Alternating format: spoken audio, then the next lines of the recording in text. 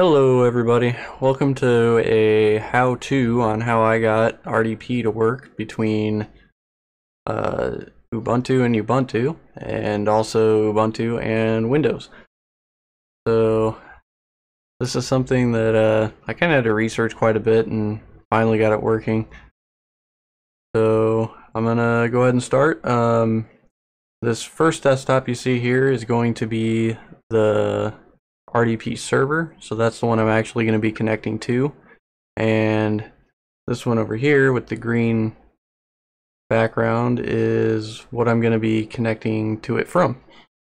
And I also have a Windows installation not shown yet that I'll be connecting as well. So let's get started. I've got a document typed up here, kind of like a cheat sheet, and I will publish something like this, probably with a little more insight on it, and I'll put a link down below. So first off, I like to use aptitude instead of regular apt. So first install aptitude, and the reason I like aptitude is it does really well with installing dependencies and everything, so you don't have to sort through and find out what you need for this or that.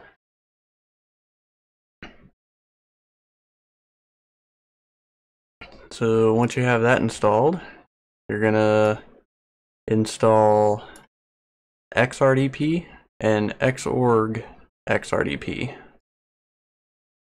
And if you do it with the TAC Y, it will automatically say yes to install this, so you won't have to do anything else.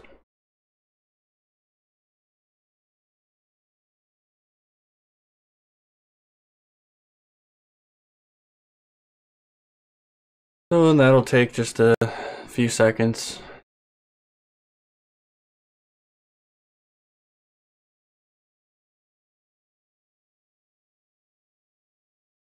Okay, so now that that's done, we're going to have to deal with the actual firewall on the system. So we'll do a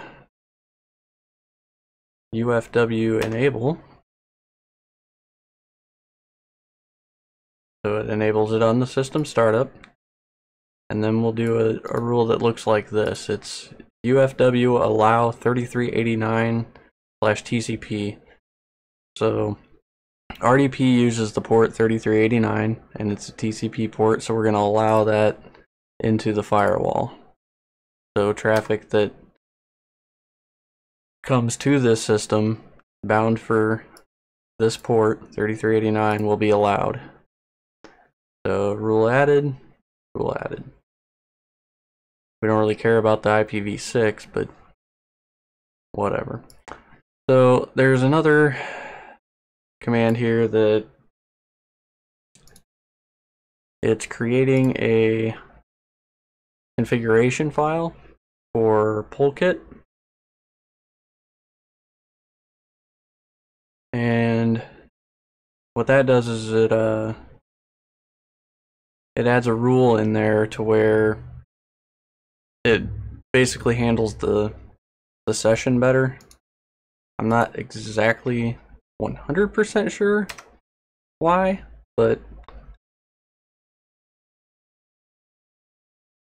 adding all of this into this file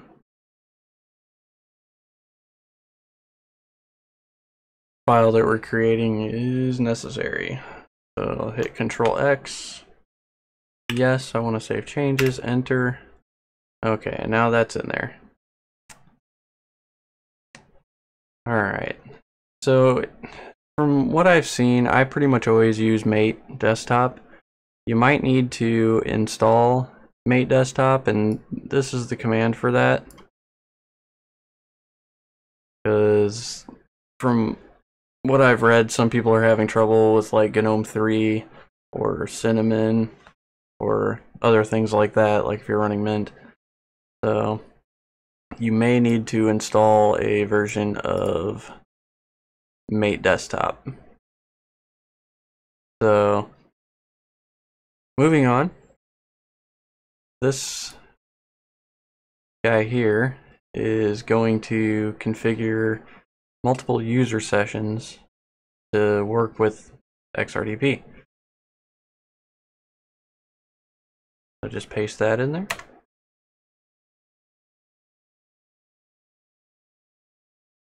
And then this is gonna, the echo mate session for X session, it's gonna send all these requests to the X session.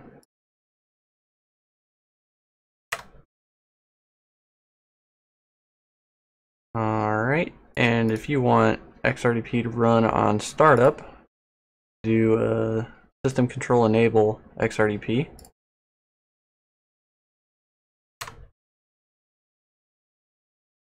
And then all we should have to do is restart the service,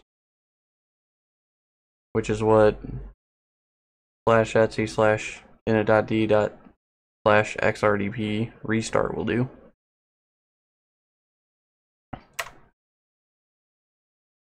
Okay, it gives me the okay right there, so we should be good here.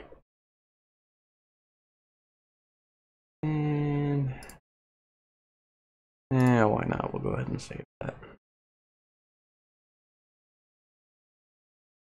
Alright, so this is my gray desktop, which is my lab machine 1.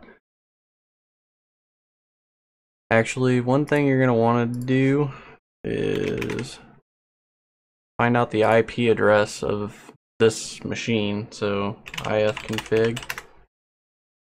The IP address of this one is 172.16.1.152. That's going to be important when you want to connect to it from the other machine.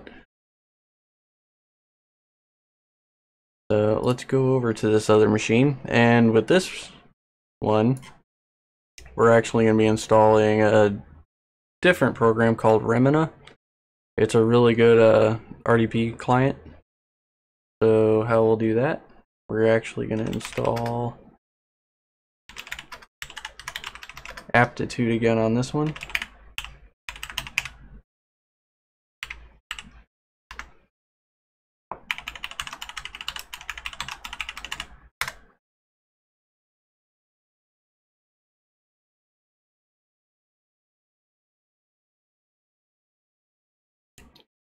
There's actually a couple of things we need to install, so if you do a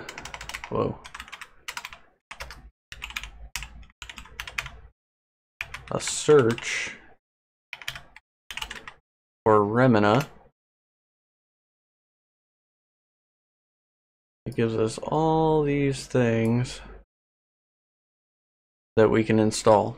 So we're going to be installing Remmina, Remmina Common, and Remmina plugin RDP. And you can do all that with one command.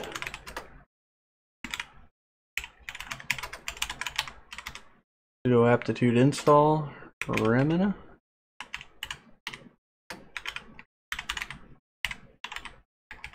Remmina Common space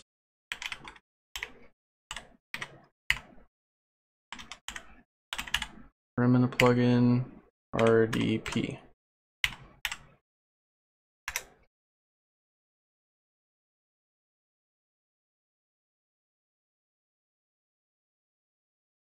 And usually you do a aptitude update before all this. I've already done that, so it's whatever. So right now we have Remmina installed. If you go to menu, internet, Remmina, it should be there now.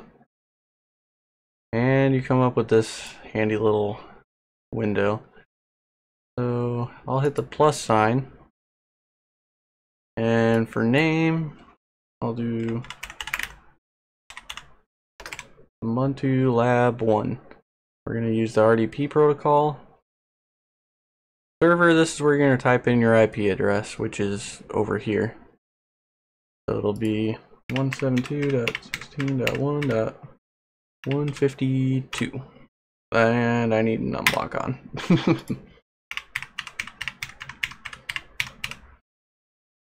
So, and username is going to be any user on the other box. So I have generic over there, that's fine. I'm not going to enter a password here. That's up to you if you want to. It's really up to you. So I'll use the client resolution. And I've noticed with my little app here, using this top color depth doesn't really work. So I need to go down to there.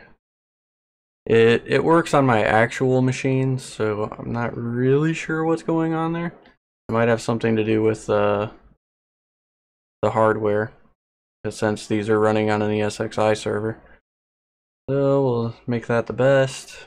Quality, sound, if you want to send sound, you'd set that to local. I'm not going to do that.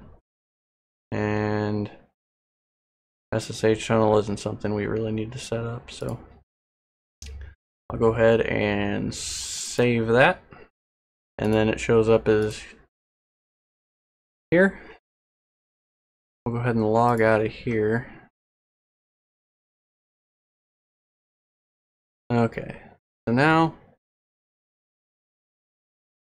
should be able to connect with the password on the other machine with xorg.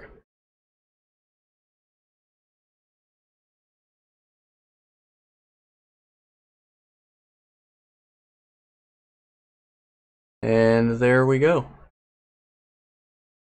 So now we're even getting our the background that we had set up and everything, and you can totally RDP to it. I guess now I'll show how you can also do this with Windows. So we'll disconnect from here, and I'll bring up the Windows environment. And let's get this here. All right, there we go. So here's our Windows environment. You can click on just the regular remote desktop connection. Type the IP. Numlock.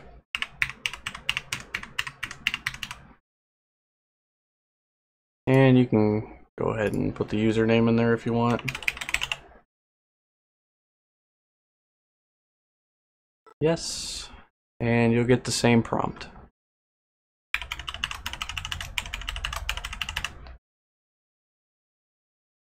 So you'll be able to connect to it from Windows as well.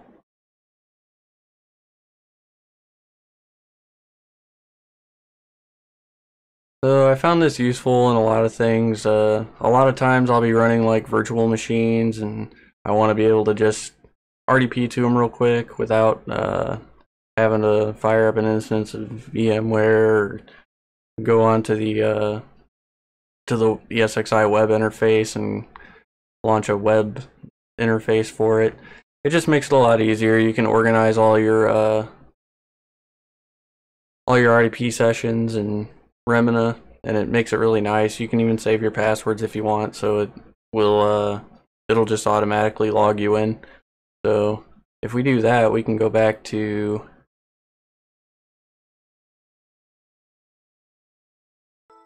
disconnect from here. Like if I went over and let me get rid of Windows. We don't like Windows anyway. So if I type my password into here and save that, I could just have it to where, you know, I double click that and it just automatically logs me in. And then you're cooking with Crisco.